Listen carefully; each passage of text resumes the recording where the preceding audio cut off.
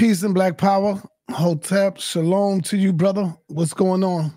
Hey, can you hear me? Yes. Hey, shalom, peace. What you been up to, man? I know you got a lot of stuff going on, like you always do. Same old, man. Teaching behind the scenes, shaking, making moves.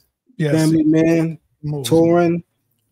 Trying to plan some trips. Supposed to be heading to West Africa, Ghana, to be exact. Wow. Yeah, doing a lot of work to make that happen. I'm actually trying to bring a whole group of people with me, so doing a lot of work behind the scenes, man. Yeah, that's what it is, man. You always been working, so I mean, that's ain't nothing new. I'm not surprised. But anyway, you and DivineProspect, y'all got something coming up, which is a great thing. It's going to be in Midtown Manhattan, downtown, and that's what we waiting on Divine to come on in. But yo, while we waiting on him, I want to know about your growth and development, because you shocked the Hebrew world, brother, when you took on the case of the New Testament. I'm going to harken back on that. You shocked the world when you begin to believe in Jesus Christ. I ain't going to lie. You damn sure shocked me. You started on that one, man. When you started saying, you believe in the Messiah of the Christ. Talk to us about that. What made you change your mind about Jesus Christ? Well, I already knew that he was a historical person, and just analyzing the content of what the Bible has to say about the promised Messiah, I realized at least almost 7 years now that he definitely fits the bill. So that's where I stand. Okay. But now, Zion, you know what? I am still not, because I know who you are. I know what you are, brother. I'm still not a believer in that, man. That's fine. The reason I'm saying that is because I know you are a brother that just likes to bridge the gap to bring unity amongst the Israelites, whether I believe in you or not. And so you would go that far to say, you know what, I believe this, because your job is to bridge the gap and to bring Israelites together. So I'm not mad at you for that, but I'm not believing. I don't believe you. You are Old Testament Israelite, brother. I'm not buying it, man. I'm not going. Jesus was an Old Testament Israelite. Let's not forget that. There wasn't no New Testament in his era. He was an Old Testament Israelite too. Now, there's Israelites that say you can't find Jesus in the Old Testament, only in the New Testament. Absolutely. I'm aware of that. Yep. All right, we got Amon Ra in the building. Shout out to my man Amon Ra McCarthy. He said Christ will not be denied. Okay. There you go, brother. There you go. That's what's up. There you go. Soft funny as F. Why you say soft funny as F, man? I'm not cursing no more. See, y'all trying to make me curse. I'm trying not to use profanity. I got to be a little better, I'm not trying to use no profanity at all. I'm trying to turn the platform around. So anyway, talk to us about, what you got coming up, Zion. All right, so I'm planning 2 trips. I got a trip that I'm planning first to Israel, where I would like to take a whole group of people there. Also have a trip upcoming where we're going to Ghana. The most recent thing that I have going is a museum tour. Around this time every year, son, I got a bunch of museum tours happening. So I got 2 museum tours back to back. The first one is, of course, the Met Museum. The next one is Brooklyn Museum.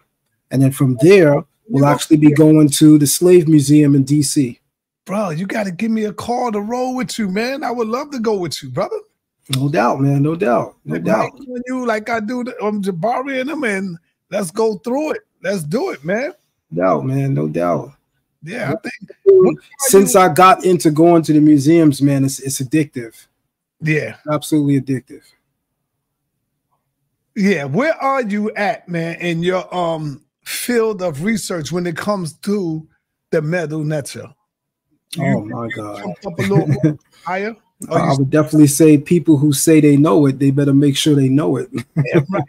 Yeah, right. That's what I'm gonna say, because one thing about me, I don't stop studying anything, man. My studies always advance. I have a track history, of advancing in studies. So to answer your question, the best way I'd answer it is by saying, whoever say they know it, they just better make sure they know it. All right, we was waiting on the man to come in to talk about the event that's coming up, and of course, we got him in the building. Divine Prospect. Shout out to you, brother.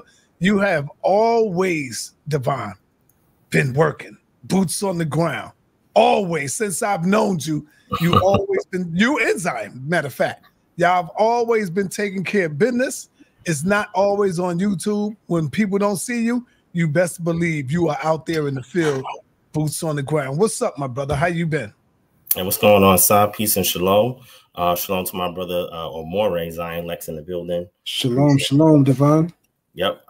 We had a mutual associate who's part of my organization had reached out to Zion so he could be a guest of honor to speak at this event that I put together. And because it's very significant, right? And I think a lot of people are not aware of it.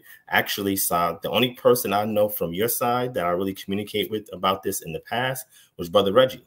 You know what I'm saying? Mm-hmm. Brother Reggie was boots on the ground with me as well, right? I got a video and everything to show with me and Brother Reggie going to the UN, you know what I'm saying, asking questions, inquiring, doing interviews and all of that. You know what I'm saying? This was back in 2018. You know what I'm saying? That Reggie was there with me. And then I went 2 other times. One time by myself, the first time I went, which was in 2016. And then the last time I went, which is in 2019, I went with a small group. You know what I'm saying? And when COVID hit, then you couldn't go to the UN anymore. You know what I'm saying? But thank you for, this opportunity to actually speak about this event that is going down this Sunday, March 24th at 1 p.m. Eastern Standard Time at the Balance Arts Center. You know where that's at, Si?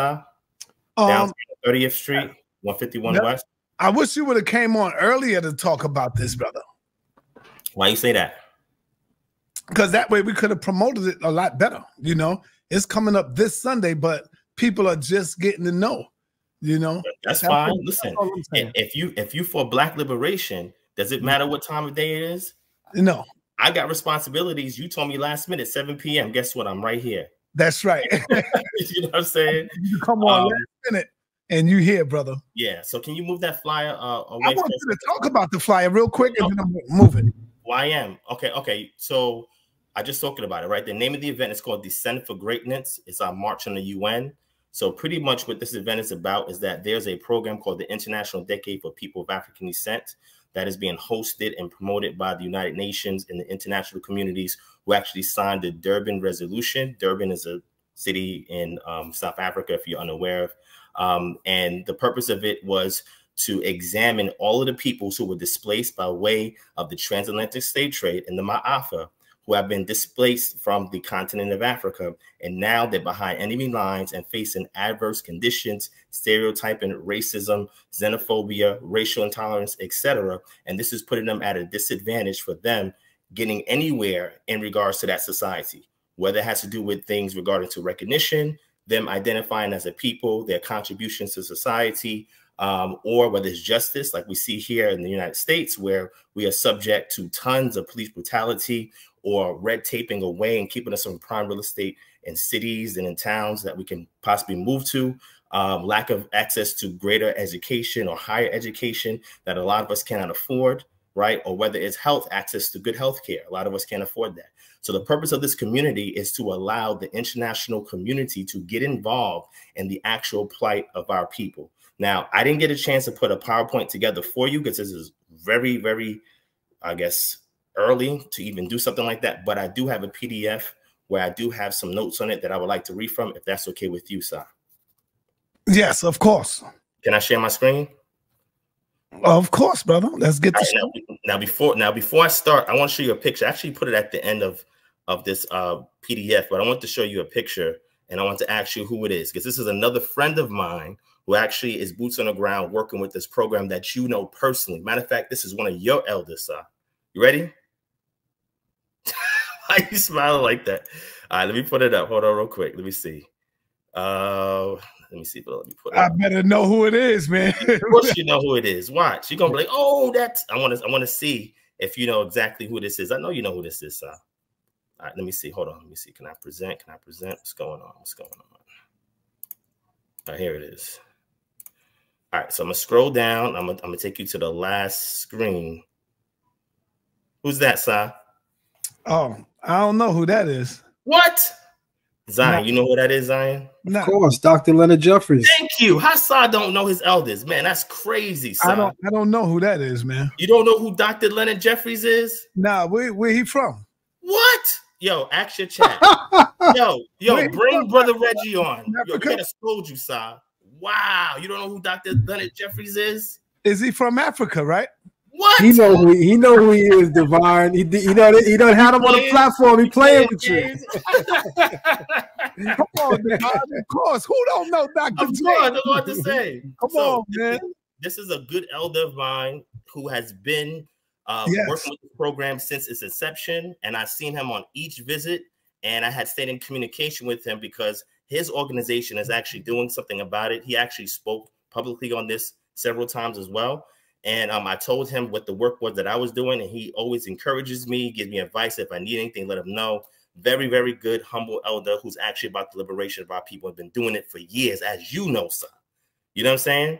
I wish he was available, but, you know, he's kind of elderly now. All you got to do with him, Divine, is set a camera in front of him, ask him one question, and just move out the way. Go to Brooklyn, and he going to just go off. You know?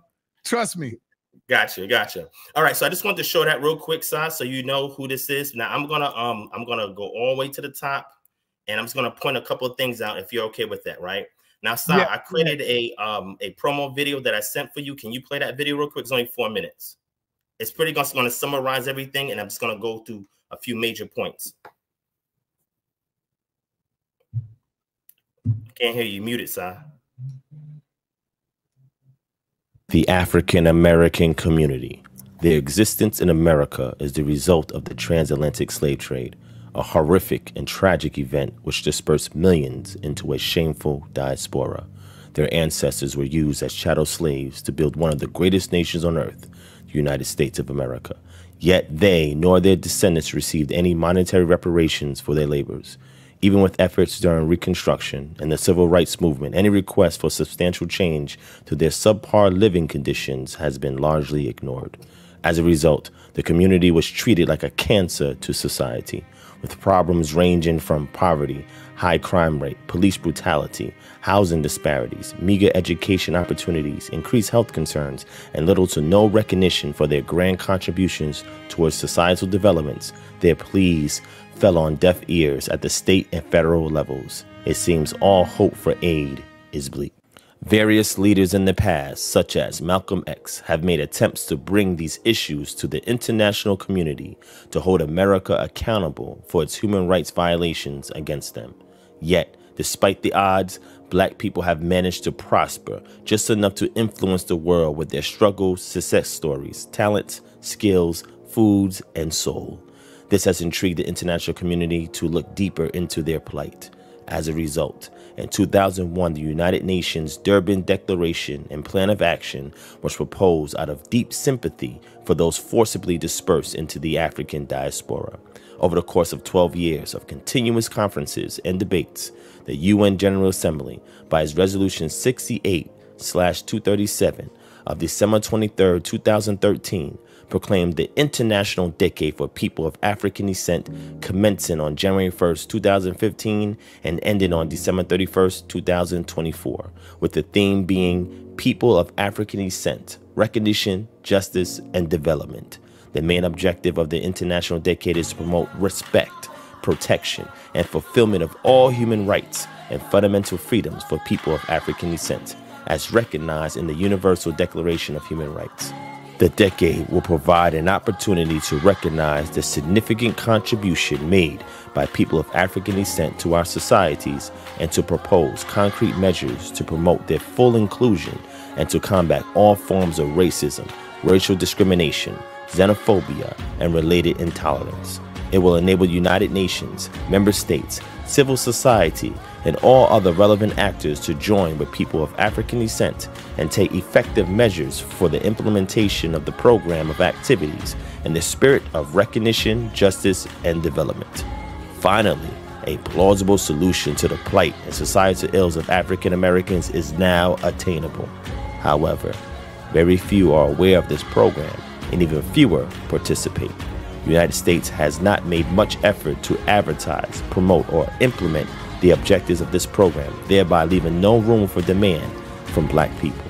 With no outcry for application, the powers that be are hoping that this opportunity passes these second-class citizens by with no resistance.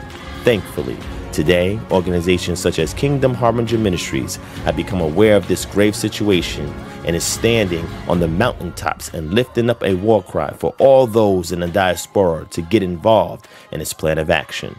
But they need your help.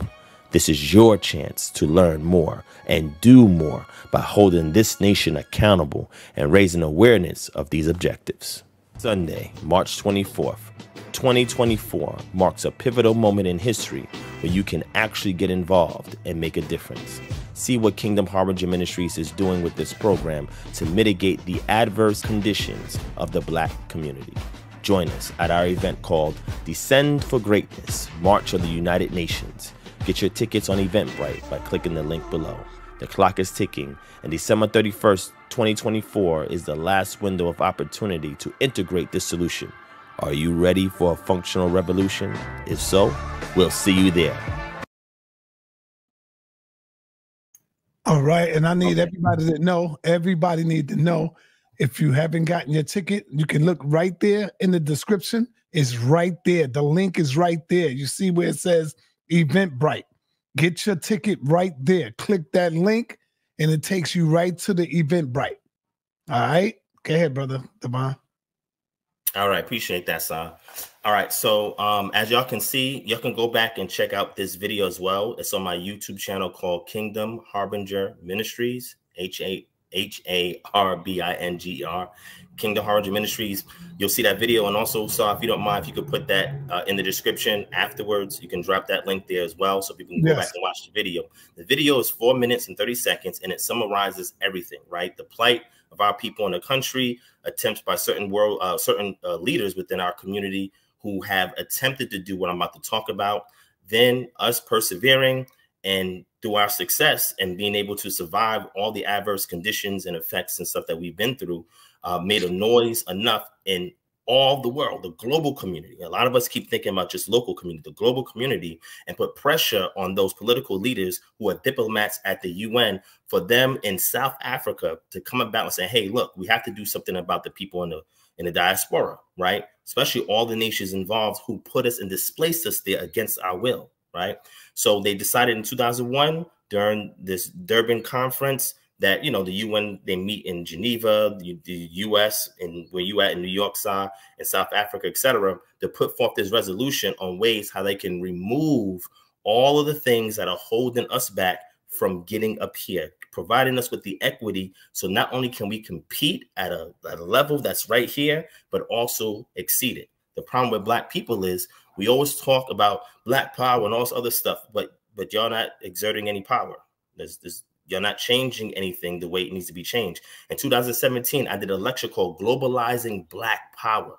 Now, Sar, I don't know if you was there for that event. Actually, you was there, Sar. It was you, Ankh.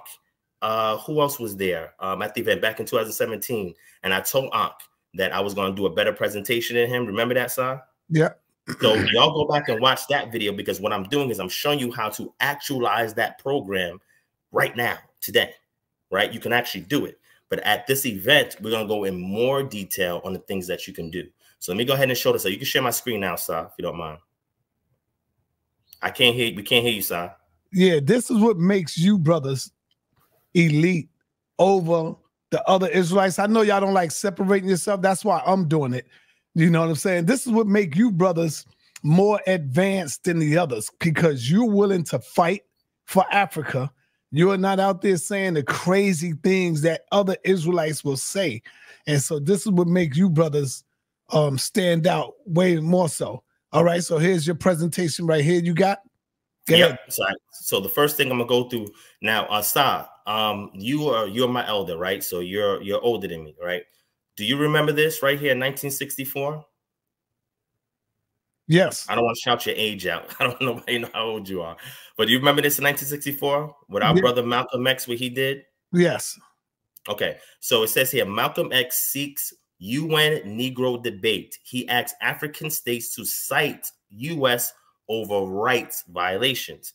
The State Department and the Justice Department have begun to take an interest in Malcolm X's campaign to convince African states to raise the question of persecution of American Negroes in the United States. The Black nationalist leader started his campaign on July 17th in Cairo, where the 33 heads of independent African states held their second meeting since the Organization of African Unity was founded in Addis Ababa 14 months ago. Before leaving for Cairo, Malcolm told friends in New York that it was his intention to add a new dimension to the civil rights struggle in the United States. This, he said, could be achieved by internationalizing the Negro question at the United Nations in the manner that South African apartheid was transferred into an international problem. Malcolm's 8-page memorandum in the hands to the heads of state at the Cairo conference requesting their support became available here only recently. After studying it, officials said that if Malcolm succeeded in convincing just one African government to bring up the charge at the United Nations, the United States government would face a touchy problem. United States officials here believe would find itself in the same category as South Africa, Hungary, and other nations whose domestic politics have become debating issues at the United Nations. The issue, officials say, would be of the service to critics of the United States, communists and non-communists, and contribute to the undermining of the position the United States has asserted for itself as the leader of the West in the advocacy of human rights. Yo, this is the issue. They were so afraid of this that the UN actually wrote a report in 2016 acknowledging that one of the reasons why Malcolm is no longer here is because of this. See, this is not a light fight. Y'all thinking that Malcolm decided, I'm going to become Orthodox Islam and come back and start an African organization for our people in America. No. The government don't care about that. When you do something like this, now it's like, okay, time to assassinate this man. He cannot do this, because guess what? All those reparations debates and stuff that y'all arguing about, we would have had it. All the charges, criminal charges for violation against human rights, we would have had that. We would have had so much that we could have despoiled the United States for all of the grievous crimes they've done against us if we get it to the international community, not appealing it at the state level, not appealing it at the federal level. Why would you appeal to your enemy to hear your emotional outcry to the damage they've done to you and then expect them to provide you with all the tools necessary to liberate yourself and topple them in the sense where now charges can be derived against them? You can get your reparations and we can build our own communities. This is what they was afraid of. And if I had time, I would go over and read that report to you from the United Nations about what Malcolm attempted to do, which is one of the reasons why this program exists today. We stand on our ancestors' shoulders to get this done. We're not doing this out of the blue or didn't come from somewhere out of heaven. No, this is our ancestors who lived, breathed, and bled and died so we can get to this point today. So out of respect for Malcolm, this is why it's my obligation to bring what is being done, something that he started that now is actualized in 2024 that we can actually utilize. And the only way it can happen is if Black folk know about it and if we execute it. But guess what? When I go through this, most of y'all never even heard that this even existed. This is not on the radio. It's not on social media. It's not on the media, because the people that control all of that, they don't want you to know about this. So let's keep going. I'm going to read this rest of the part with the letter, and I'm going to jump down. In a letter from Cairo to a friend, Malcolm wrote, I have gotten several promises of support in bringing our plight before the UN this year. According to one diplomatic report, Malcolm had not met with success, but the report was not documented, and officials here today conceded the possibility that Malcolm might have succeeded. Passages in Malcolm's memorandum indicated that he had encountered resistance to his idea. When you talk about Black power, this is how you do it. You must globalize it. This is what Malcolm said. He understood this. You can't do it domestically because you're behind enemy lines. You got to send a kite out to somebody that's just as big and just as bad as the enemy that's oppressing you. It says some African leaders at the conference, he said his memorandum, have implied that they have enough problems here on the mother continent without adding what? The Afro-American problem. Now, Sa, how does that make you feel? This is back in '64, Sa. How does that make you feel? This is what Malcolm said. This right here, it makes me feel good to see a young brother now is picking up the torch and keeping the words of Malcolm alive, and not only just talking about it, but trying to add on to it now and do something about it. So that's Correct. great to see you, my brother Zion, and y'all carrying out this mission. That's great, brother. That's great. Now watch this. So at the time, Malcolm said that these 33 heads that represent African nations, they did not want to bring on the African-American problem. Well, what wound up being discovered after the fact is not because these African heads of state did not want to support us in our plight. It's because the Western powers came to them and said, hey, you about to help Malcolm? Yeah, you know that $1 billion debt you owed us? Yeah, we about to default it if you get involved in this. They kept those African nations away from us. This is what they do, divide and conquer. They keep us apart. Because when we're separated, we have no power. When we disorganize, we have no power, right? So this is the problem that Malcolm faced. Now, we're going to fix that in 2024. We're not going to let them die in vain, right? It says this, with all due respect to your esteemed positions, I must remind all of you that the good shepherd will leave 99 sheep at home to go to the aid of the one who was lost and who has fallen into the hands of the imperialist wolf. We in America are your long-lost brothers and sisters, and I'm here to remind you that our problems are your problems. You see this? Now, I'm gonna fast forward. He says, Malcolm also warned the heads of African states that their countries will have no future, listen to this, Sa, unless the American Negro problem was solved. Why do you think a sixth state of the African Union was created for the African diaspora? They know with our help, we can get rid of any kind of Western involvement in our affairs, and we can be autonomous and sovereign and solve our own problems and liberate ourselves. We shouldn't be looking for handouts. We just need to be united. Your problems will never be fully solved until and unless ours are solved. You will never be fully respected until and unless we are also respected. You will never be recognized as free human beings until and unless we are also recognized and treated as human beings. This is Malcolm X. A lot of people don't know about this history, sir. Now I'm gonna read this last part right here. It says, if United States Supreme Court Justice Arthur Goldberg, a few weeks ago could find legal grounds to threaten to bring Russia before the United Nations and charge her with violating the human rights of less than 3 million Russian Jews, what makes our African brothers hesitate to bring the United States government before the United Nations and charge her with violating the human rights of 22 million African Americans? Go ahead, Malcolm. We pray that our African brothers have not freed themselves of we pray that our African brothers have not freed themselves of European colonialism, only to be overcome and held in check by American dollarism. Don't let American racism be legalized by American dollarism. This is why I said, they said, yo, we're going to default all you African heads of state. We're going to default with your, oh, yeah, we're going to default that if you help these African Americans in the diaspora. But guess what? If y'all turn your TVs turn on for the past year, you know there's a revolution going on in Africa, and they kicking the West out. This is the best time for us to get involved here and work with our brothers and sisters across the pond to get this work done. See, y'all gotta, when you people talk about prophecy, prophecy is the current events and looking for the opportunity so we can put in work and we can liberate ourselves. We can't wait for no government to liberate us. We're not waiting for the sky to crack for somebody to liberate us now. We can't wait for none of that. We have the tools to get it done right now. Lastly, the Black nationalists who quit the Chicago-based Black Muslim movement led by Elijah Muhammad to form his non-sectarian organization of Afro-American Unity said it was the intention of his group in coalition with other Negro groups to elevate our freedom struggle, what? Above the domestic level of civil rights. This is where the buck stops, because you cannot keep going to the state and federal government and say, please help us, please liberate us, please fix our communities, please fix our schools, please give us more money. This is what we're doing. And the ones who have power, who have wealth and affluence, they're turning a blind eye to this. You know why? Because they got white dollars in their black pockets. When you got a hand all down your pocket, where can you go? They give them a long leash. That's why they do everything but what's necessary to liberate Black people. So the program of activities for the implementation of the International Decade for People of African Descent.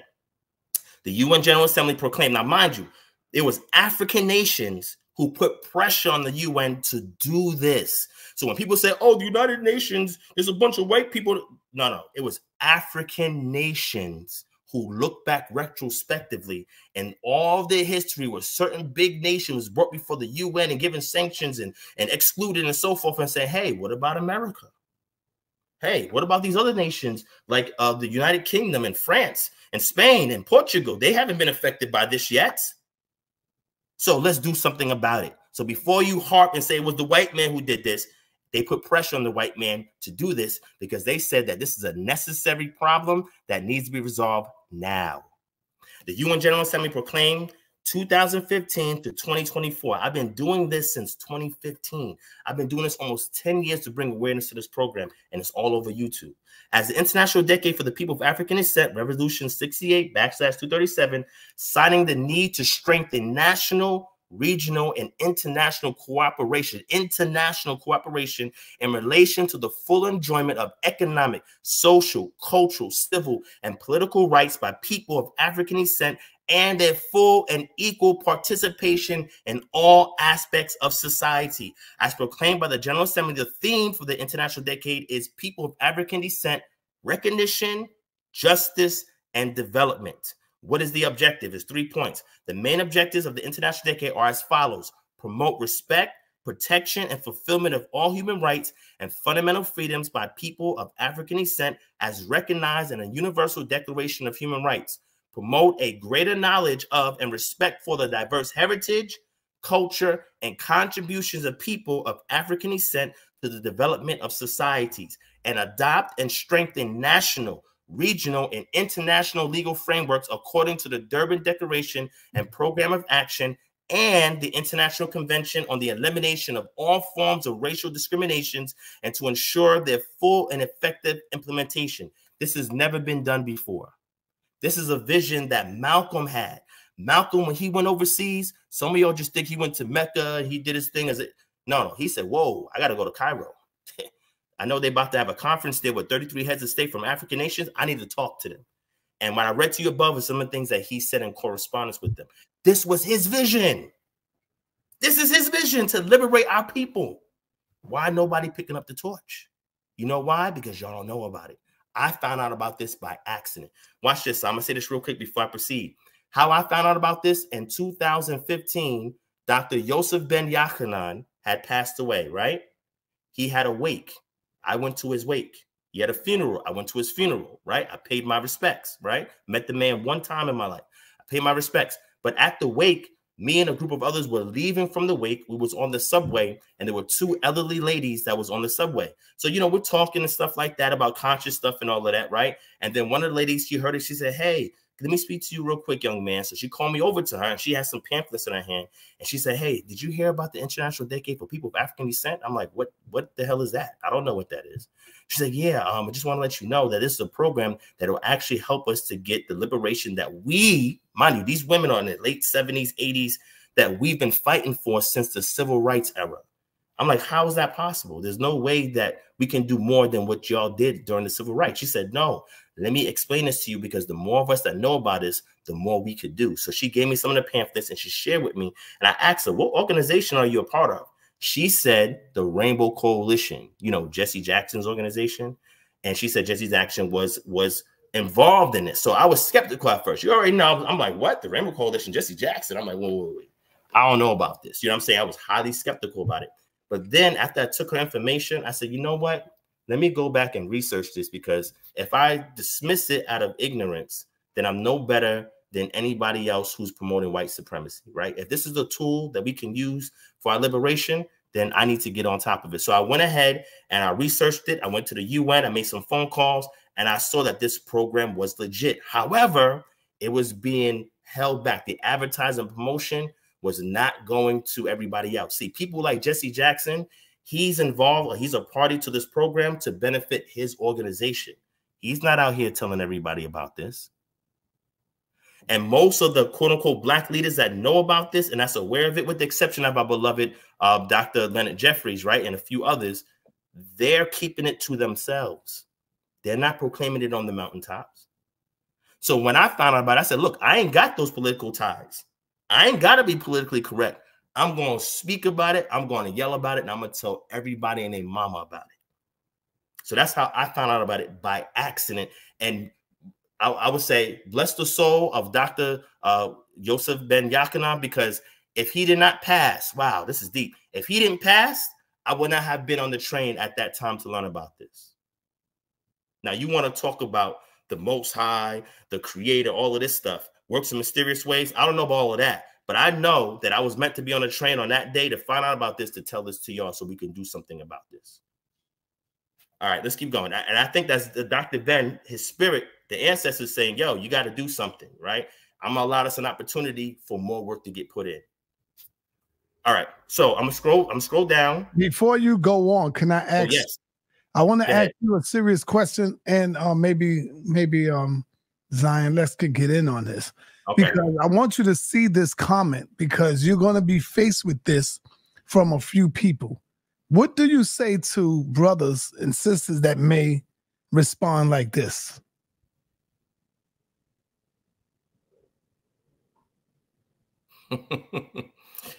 You want to go first, Zion? Why not? I gotta go. I gotta go as well. I got a class at 8, so why not? And thank you, Divine, first and foremost, for the invite and allowing me to share that space, man. What I definitely want to say in promotion of the event is, people, make sure you get there. If there's one thing about myself, Divine, and I'm sure the other speakers, we're gonna be bringing fire in that room and in that environment and at the UN. We're not coming there to tiptoe through the tulips. I think you guys know how we both talk. We give it up. It's going to be a powerful event. Now, the statement, Africans is African, we American, they tell us that's not their brothers.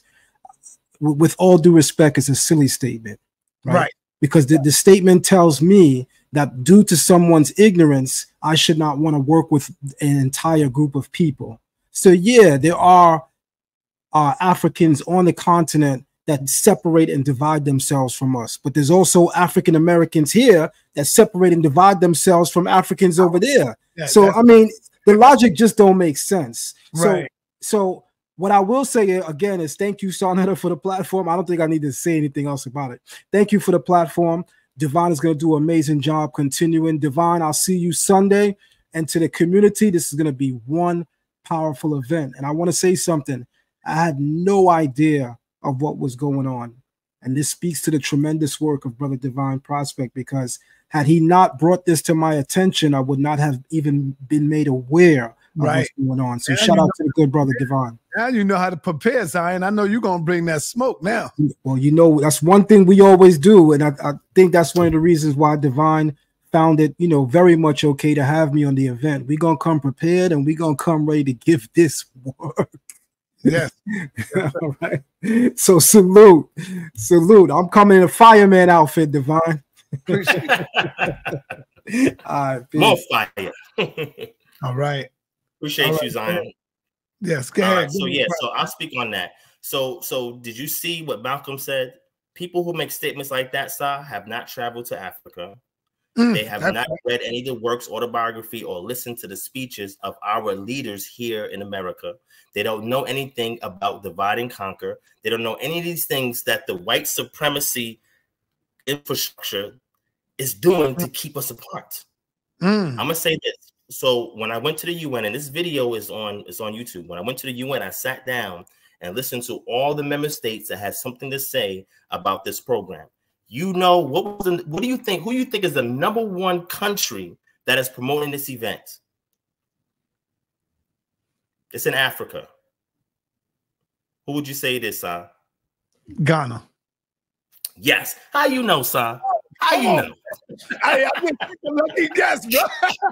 Wow, that's what's up, man. I just took a lucky guess. So I have footage.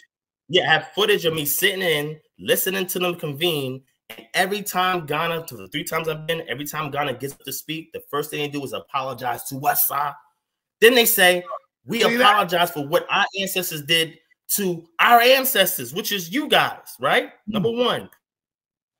#2, they said, look, we have made changes to our legal framework so that you can come here and prosper. You don't have to ask America for reparations no more. We have land, we have labor, and we have the tools so you can build here. Number 3, they have a program called Panifest that they have biannually. Have you heard of Panifest before, Sal? No. Panifest is designed to welcome those in the diaspora in hopes that they repatriate. You chopping up, brother. You chopping up. You chopping up right now. Right? No, you chopping up. You breaking up. And then they say, Divine, you're breaking up, brother. You're breaking up.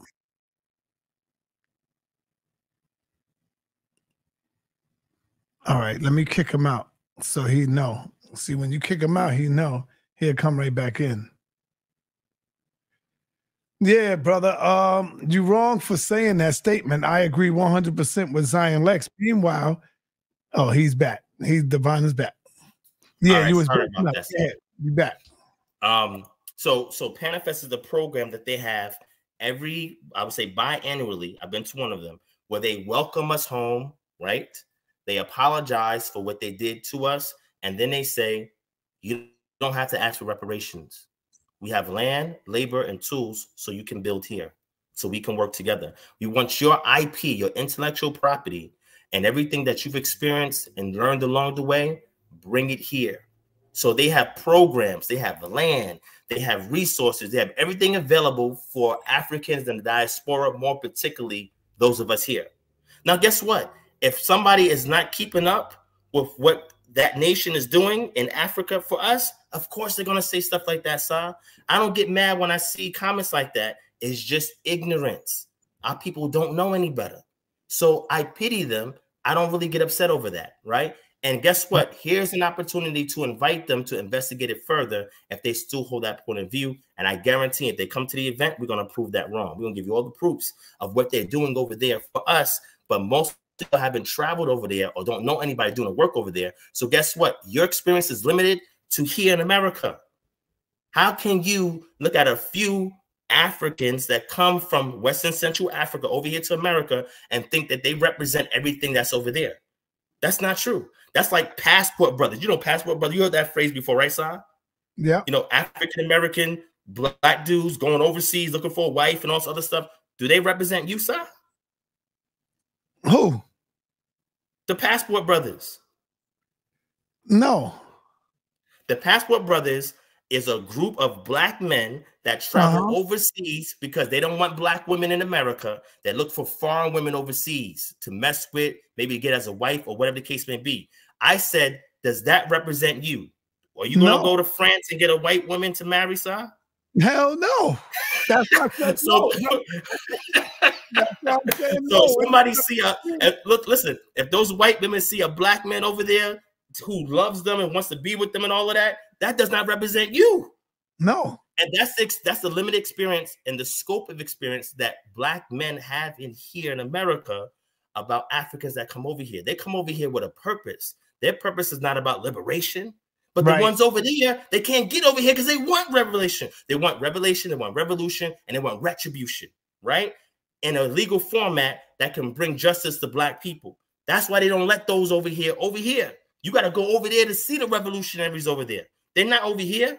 So do not limit your scope of understanding what our sympathizing brothers and sisters over there on the continent are, where they're at, how they feel, based on the limited scope of experience that you have with a few bad run-ins here in America. So let me proceed, Sal. Let me wrap this up. Let me proceed. Yep. All right.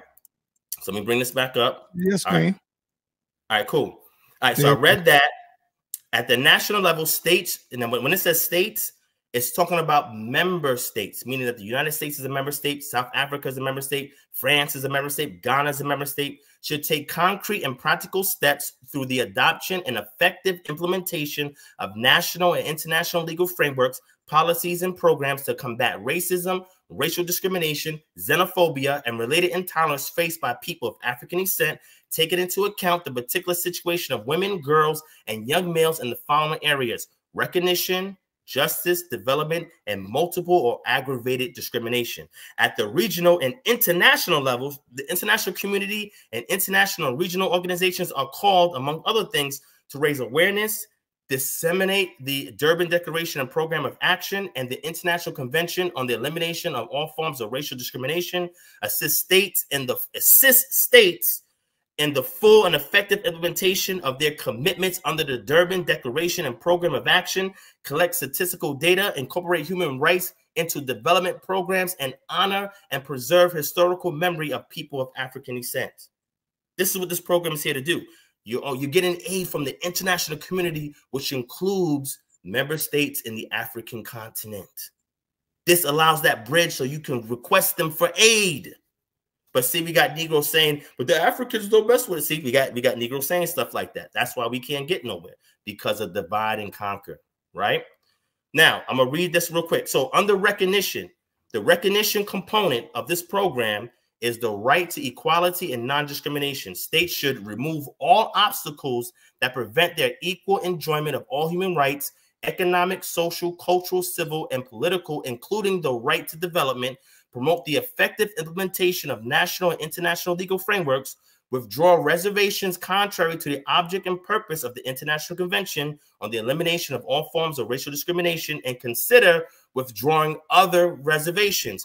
Undertake a comprehensive review of domestic legislation with a view to identifying and abolishing provisions that entail direct or indirect discrimination. Adopt or strengthen comprehensive anti-discrimination legislation and ensure its effective implementation. Provide effective protection for people of African descent, and review and repeal all laws that have a discriminatory effect on people of African descent facing multiple, aggravated, or intersecting forms of discrimination. Adopt, strengthen, and implement action-oriented policies, programs, and projects to combat racism, racial discrimination, xenophobia, and related intolerance designed to ensure full and equal enjoyment of human rights and fundamental freedoms by people of African descent. Establish and or strengthen national mechanisms or institutions with a view to formulating, monitoring, and implementing policies to combat racism, racial discrimination, xenophobia, and related intolerance, and promoting racial equality with the participation of representatives of civil society. My organization is a part of this.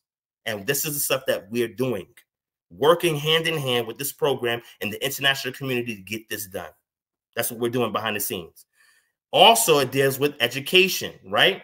Very similar. Celebrate the launch of the International Decade, organize national conferences and other events like what we're doing, aimed at triggering an open debate and raising awareness on the fight against racism, racial discrimination, xenophobia, and related intolerance with the participation of all relevant stakeholders, including government, civil society representatives, and individuals or groups of individuals who are victims. Promote greater knowledge and recognition of and respect for the culture, history, and heritage of people of African descent.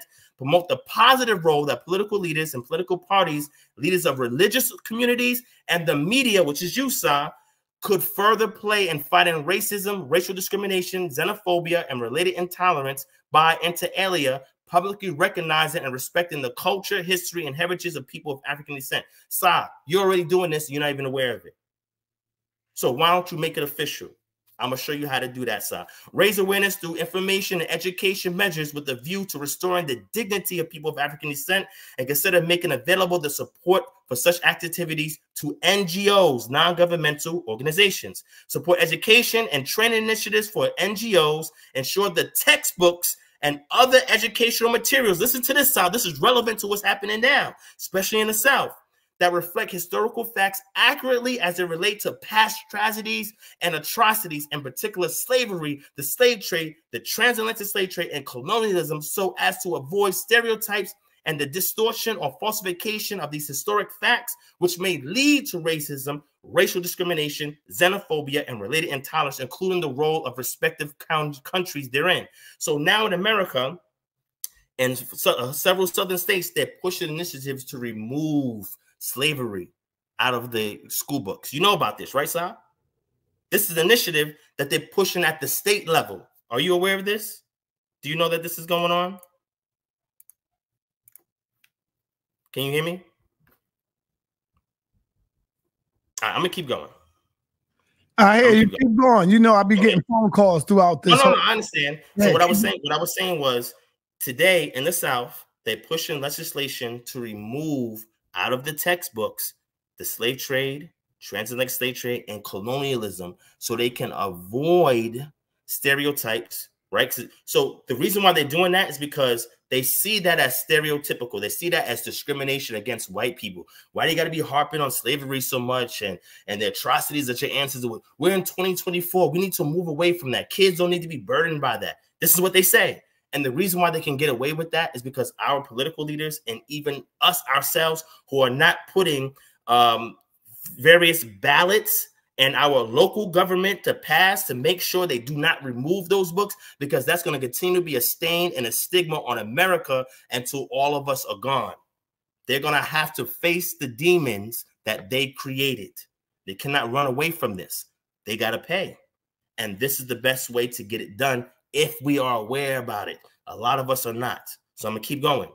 All right. Yes, sir. Let me go to justice real quick. Now, justice is something that's very important because a lot of us can already relate to that. I know I've been stopped and frisked several times when I lived in New York. I know I've been stereotyped out here and pulled over living out here in Atlanta just for being black, right? And we know in America, there are tons of our brothers and sisters being shot and killed by the police all the time. And there's getting no justice. What justice have we got? When the Asians in America were being assaulted, they went up to the White House, they smacked Biden in the back of his head and said, all right, nigga, let me tell you something. You're going to go ahead and push forth this legislation to make sure we protect it. When they shoot and kill black people, you know what happens? They allow us to protest and they allow us to riot. And guess what? We go back home. Nothing changes. They said, oh, we're going to defund the police. How's that going?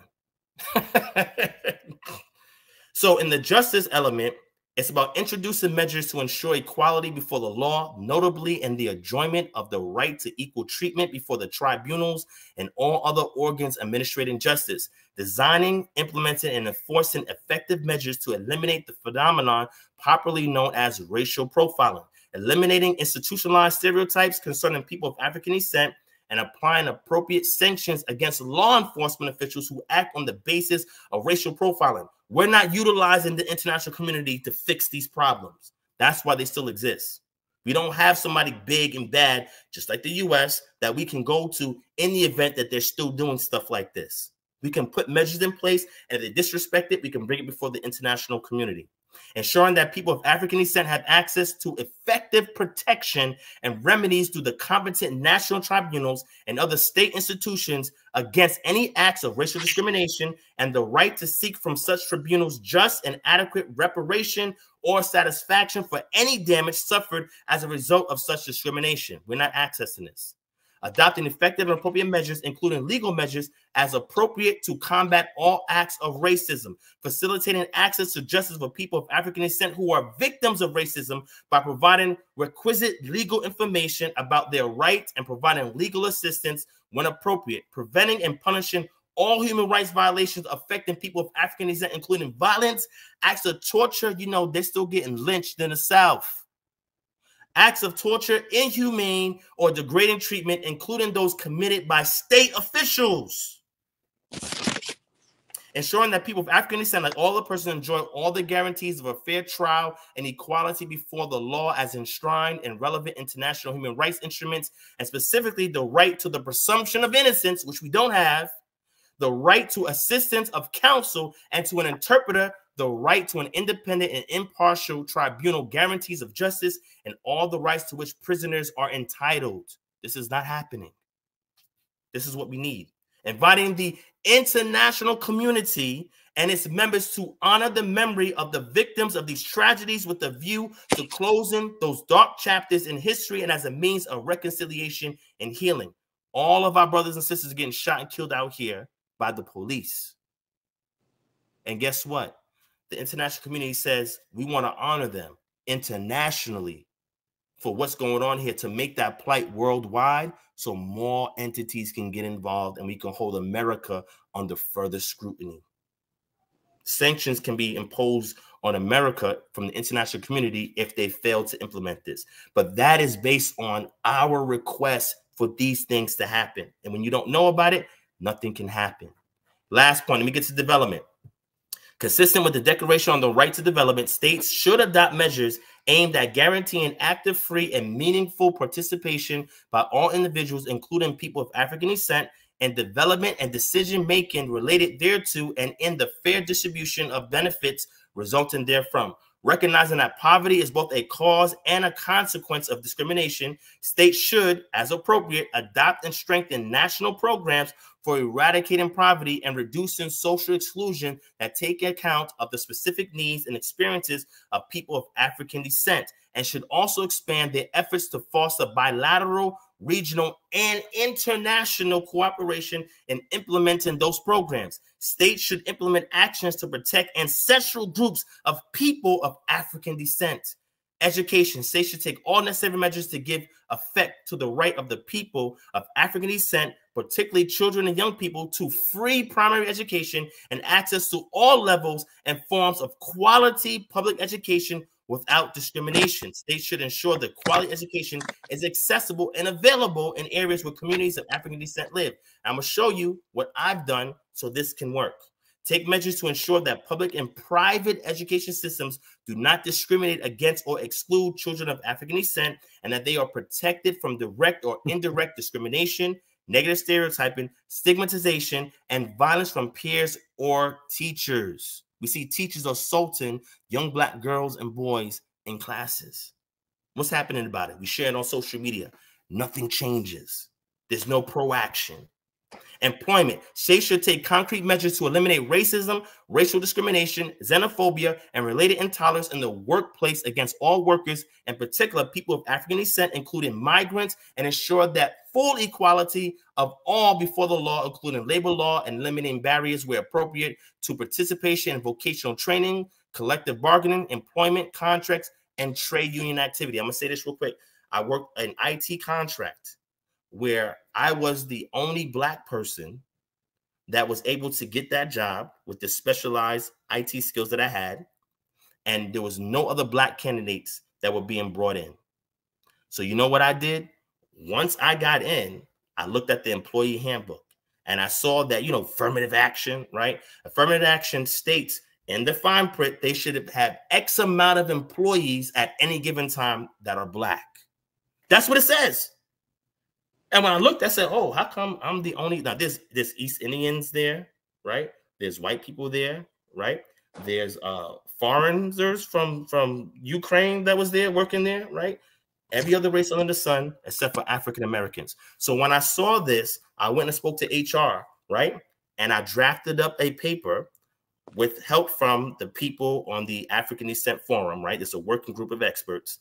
And I served it to them and I say, hey, you're discriminating based on, number one, state and federal law, international law, and your own employee handbook policy. I said, I know several candidates that I can bring in that are equally as qualified as me to work these positions. They gave me pushback at first, but when I had my friends in the international community call, you know, from this program, call and speak to their legal advisor and so forth, guess what? The next day, they put out a vacancy saying that they're hiring African Americans. I got two of my friends who are looking for work in there because of this program. They're feeding their family right now. This is how it works in practicality. Health. States should take measures to improve access to quality health services to people of African descent. Housing. Recognizing the poor and insecure housing conditions in which many people of African descent live, states should develop and implement policies and projects as appropriate aimed at, inter alia, ensuring that they gain and sustain a safe and secure home and community in which to live in peace and dignity. I don't feel that way in the projects. I don't feel that way in some rural areas where Black people live. I don't feel like that. I don't feel safe. I don't feel secure. And the conditions in which they're living in is deplorable. But we can do something about it. And we don't have to wait on the state or the federal government to do anything, because they had years, hundreds of years to do something about it, and they have not done anything. Thank you, Brother Malcolm X. Thank you, Dr. Yosef Ben Yakanan, for making this possible for us, right? I'm going to say this. So when I saw all of this, and I said, wow, okay, this is great. How can I stand on the shoulders of my ancestors that came before me? So I did immense study over 15 years ago, 12, 15 years ago, on the Black Panther Party. The Black Panther Party, they were a political party. A lot of people, secular Americans, not us that are conscious, think that the Black Panthers were just these people that bear arms and was protecting their community against the police and shooting out the police. They don't know anything about the programs that the Black Panther Party created on behalf of Black people. In here, it goes over 66 programs that they created for us. A lot of you know about the free lunch program. They started it. About the seniors, so protection for seniors, what they was doing is walking seniors home every day. They had a whole program where brothers would protect seniors from any adverse violence, assaults, racial profiling. They were protecting them. They had a whole program to do that. They also had a free clinic program providing health. Matter of fact, it's because of the Black Panther Party that more awareness came to people that have sickle cell. It was because of them. But guess what? Over time, the government took these programs and moved them off the map, and they took ownership of it. You know, just like imperialists and colonialists do, right? They see something good, they kill off the people doing it, and then they take it for themselves, and then they sell it back to the people. Like, hey, look what we're doing for you. You see that? So I looked at this and I said, you know what? Now that in 2024, we have this program, maybe I should look at what our ancestors did and replicate it. You understand what I'm saying? That's in alignment with these goals for this program. And then now we have a greater way to liberate our people.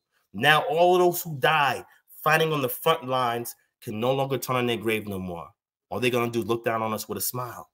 That's what I want to do for our ancestors. Is that what you want to do for your ancestors? So what are the things that I'm doing? I'm working with the Permanent Forum on People of African Descent. On August 2nd, 2021, the General Assembly formally operationalized the Permanent Forum of People of African Descent as a consultative mechanism for people of African descent and other relevant stakeholders as a platform for improving the safety and quality of life and livelihoods of people of African descent. The Permanent Forum will also serve as an advisory body to the Human Rights Council in line with the program of activities for the implementation of the International Decade for People of African Descent and in close coordination with the existing mechanisms. The resolution also describes the modalities, format, and substantive and procedural aspects of the Permanent Forum. That's the first thing. This is who I work with to say, hey, this is our plight here in America. These are the things that we're facing. How can I implement all of this paperwork stuff that you'll put it on paper and make it real for my community? How can I do that? You have to correspond with them and they'll say, okay, look, this is what you do to get this. This is what you do to get that. And I mentioned to you one example in which they helped me get something done to help feed more Black people. So this is the group who are interested parties, work with directly. So that way, anything that we see on here and we want to learn how to create a vehicle to execute it, to get it from point A to point Z, this is the group that will assist with this. And guess what? Everybody on this group is Black. Okay, I just want to make sure I put it out because, you know, some people are just, oh, they Black, is this Black, is that? They think everything Black, Black, Black, Black. Okay, Blackly, Black, Black, we got that. Now what? Are you still going to complain about something? So another thing that I've done is that I work with domestic unincorporated counties and towns and cities to create incorporated municipalities or Black cities.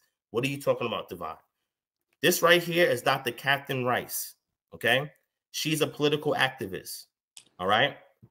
Why do you see me here with her? And why do you see that shirt I'm holding that says Greenhaven, the city is coming? It's because her and a couple other individuals in Central and South DeKalb looked at the community and said, wow, white folk took over downtown. They gentrified it, pushed Black. You know the Bluff? I don't know if those of y'all from Atlanta or Benton, you know about the Bluff? Yeah, they wiped all that out. They gentrified the entire Bluff, right? That's right there by the Mercedes-Benz Stadium.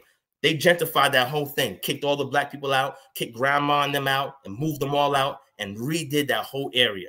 Guess what? Because our people are people of routine, Black people still come over there in that area, but they have no place they can stay or hang out with at no more, right? So she looked at that and she said, you know what? What they're doing next is they examining other historic Black communities and they want to set up their own city there and then they want to gentrify it and move our people out. She said, nope, that's not happening. So she decided that she was going to get that section, a large section of DeKalb, incorporated as a municipality. And in order to remove racism, xenophobia, discrimination, related intolerances, etc., what you do is the people running the city have to live in the city. Because what happens is when a city is not doing that, they will outsource from a white community, get somebody white that don't live in that community, bring them in, and guess what? Now everybody looks different than them. Everybody's acting different than them. And guess what? They can shoot, kill, rob, beat, whatever they want to do, right? And then go back to their further community and not even care about it, not even blink an eye. But if they live in the community that they're policing, in the community where they're passing laws, in the community where they're judging, they are going to be affected by the decisions that they make immediately from the community that they live in, because they got to live there with the people who they're doing this towards. So the whole dynamic changes. If you know that Freddie is a 16-year-old that has autism, that sometimes has public outbursts, but because he has a mental disorder, and you outsource a white police officer to come and police or walk the beat in that community, and they see him acting up and don't have that history, do you think they're going to care when they pull that gun out? Get on the ground. Get on the ground right now. He obviously cannot comprehend what's going on. It's going to frustrate him even more. And then now you have a situation where now Fred is dead at 16, shot dead in the street because he's not complying to the officer's commands. But if we have somebody named David who lives in the community, who's a police officer, who knows about Fred, he's not going to pull a gun on him. He knows Fred is like this. Hey, talk to his parents. Hey, do you guys need some other aid? Let me get him back home. Hey, let me de-escalate the situation. That's the difference when you have a black cityhood, because everybody that is on the legislative, judicial, and executive branch, they live in the community. So I was working with Dr. Catherine Rice to get Greenhaven done. In Atlanta, we have Stonecrest and we have South Fulton, which are two black citihoods that already exist out here in Atlanta. We was creating the third, which was Greenhaven, which would be a much bigger city than anything in the entire state of Georgia. And of course, guess what? We had a small group of white people that lived in the community that would send black people to spy on what we're doing in our meetings and find ways legislatively and by putting pressure on political parties that represent the people that live in the community to say, no, we're not having that. You know why? Because once we do this, we're going to reverse gentrification. We're going to make the area more black. And you think white people are going to stay there? No, they're not. We're going to beautify it in our own way. We're going to take control of the utilities, right? Take control of the police enforcement or public safety and do all these things. This is going to reverse gentrification. And this is what we need to do, because a lot of the places that a lot of us live in are being gentrified right before our eyes. And guess what? Black people don't got no power to do anything. But if you know about the home rule versus Dillon law, and you know what you have access to based on what this international decade program lists out, and looking at the legal frameworks that already exist, either they need improvement or things that we don't even know exist that we can utilize, which we use the home rule in order to do this, you have power and you have access to it. You just got to know about it. And this is what this program is going to do. And this is what our event is going to teach you what we're doing. So this is one. And I got a video on YouTube with me speaking with Dr. Rice, attending these sessions, putting the word out, and then helping other black communities outside the state of Georgia do the same thing. We help with 2 different incorporated municipalities in small areas in South Carolina, and I think the other one was in Mississippi. And then now there are small black cities there because we worked with them and we showed them how they can do it. So I'm not just talking this, we're doing the field work, right? And then on top of that, right, I use other platforms to discuss these things as well. So, Sa, who's this? Who's that? Can you see?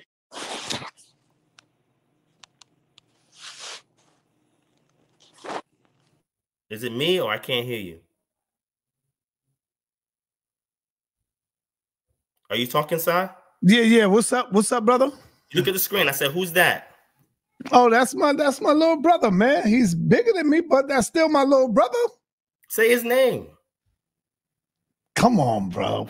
Why did you say his name, brother? I had a senior moment right now. Tyreek Nasheed, man. Tyreek Okay, so Nasheed. So shout out to Tyreek Nasheed. Hold on. Now that you got me, shout out to Tyreek Nasheed for the great work that he is doing, man. Shout out to that brother. Go ahead. Yeah, so the reason why I bring him up is because he had an event in 2020, a Foundational Black American Conference, and it was because of you, sir. Wasn't that there? Huh? Wasn't that there? No, you wasn't there for that. Oh, I wasn't there. No, yes, you was. Yeah. You was there. You are the one that got me at that event, sir. So shout out to you for that, sir. Because we interviewed the sister in the backstage. Remember the sister that was the health sister? Yes. So Sanetta put a word in because he was looking for a speaker. Sanetta said, yo, Divine, blah, blah, blah. Sanetta connected me to Tyreek Nasheed. And then now I use that platform to talk about what I just told y'all about. That's right. So any platform I was getting publicly, and again, they had over 900 people in attendance. This was during COVID, sir. That place was packed. And then after that, I spoke to at least 100 people telling them about this program, get in touch with me and show them how they can execute it. So thank you, sir. This is what, sir, listen, I got to give you your props because you have helped sometimes. I ain't going to front.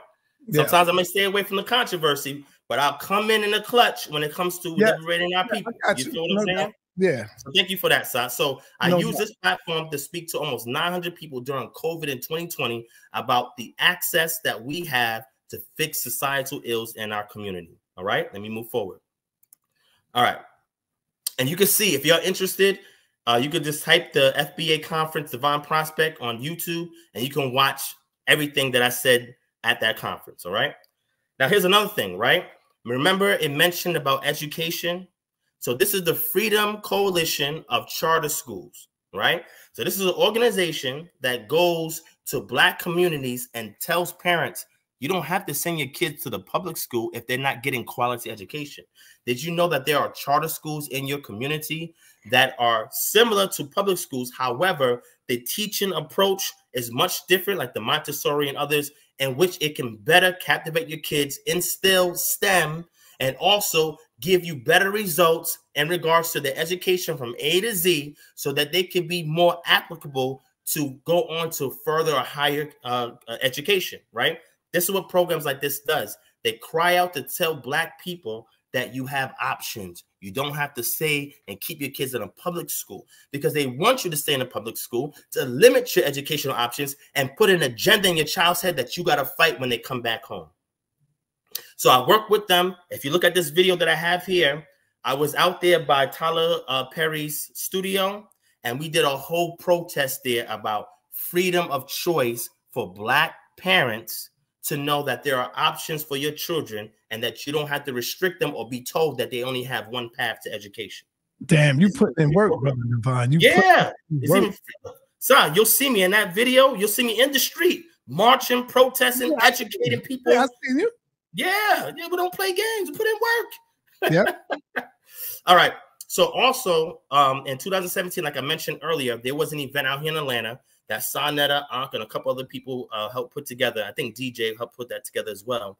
And it was a showcase for us to talk about issues in the community, what solutions are. And I did a video called Globalizing Black Power, and I showed Black people in America how to connect with higher powers internationally so we can get the relief and aid we need to solve issues here domestically and also assist with our repatriation and provide us with the tools necessary to create our own reparations. See, reparations, if it's only limited to economics, is problematic.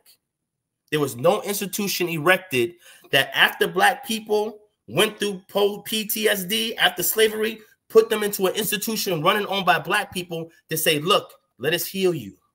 Your mind, your outlook, your perspective, your wounds. We're here to heal you, make you whole again. And then tell you, you can create your own. You ain't got to integrate. You are great enough to create your own. We never had an institution to repair Black people mentally, physically, emotionally, spiritually. We never had an institution dedicated for that after slavery. And this is why when you give Black folk or niggas money today, guess what they're going to do with that money, Si? Go support white supremacy. Go get material things that the white man tells them is valuable.